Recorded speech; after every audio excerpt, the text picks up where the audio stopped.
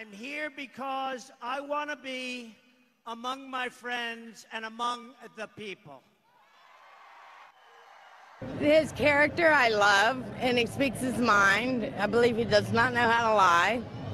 And I think he's going to make the country great again. My thing with the talk about Russia and everything, you can't just straight up deny like other involvement and everything. You have to be honest. I kind of feel like he's not 100% doing good, but I want to give him more time. It's only been a month. I think he can really turn things around.